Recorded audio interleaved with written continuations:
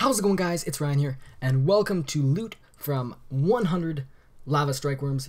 So they came out earlier today, and I actually managed to kill 100 of them, and I found a strategy that worked really well, which is basically once they pull you under and you run away, that's when you use your thresholds, because you know that they're not going to pull you in right away. And I basically did that for 100 kills, and it took me like an hour and a couple minutes, probably an hour, 10 minutes. Now, in terms of drops, well, you'll see it in a second, but this is the drop that happened.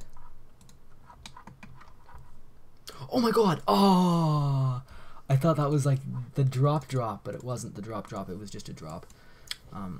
Yeah, the trolls were real. This guy attacked me. That's why I didn't get a skull when I attacked him. He tried to like double AGS spec me, so I was like, that ain't happening. Can't do that to me. Then he was trying to recruit other people to kill me and be like, oh my god, he tried to kill me, even though I didn't. So I said, you know what? I've had it with you. I'm gonna kill you now.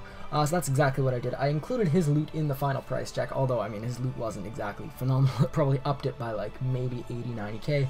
Not a massive deal, and he even failed at trying to go through the tunnel and do that whole business. But yeah, we killed him for all his things, and that was amazing, and it felt good. But yeah, in terms of PKing, it's really easy to escape if a PKer comes and tries to kill you.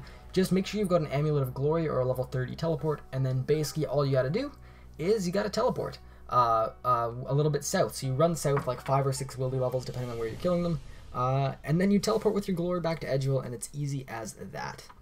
Alright, so now let's put everything in the price checker and find out how much money we made in an hour and 5 or an hour and 10 minutes. By the way, in terms of setup, I was wearing full Death Lotus with Death Lotus darts as my 3 items that I'd protect. And it actually worked out really, really well for me.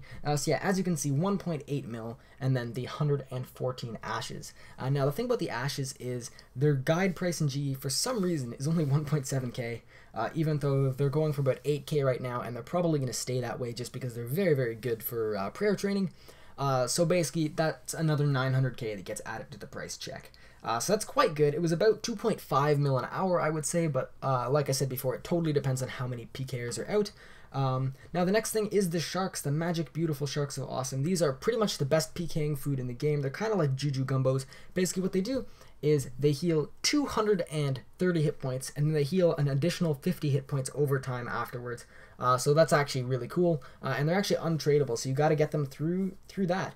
So yeah, anyway guys, that's loot from 100 Lava Strykewyrms. Unfortunately, I didn't get any of the level 85 weapons, but we'll see what happens in the coming days. So anyway guys, thanks so much for watching, have a good one, and peace.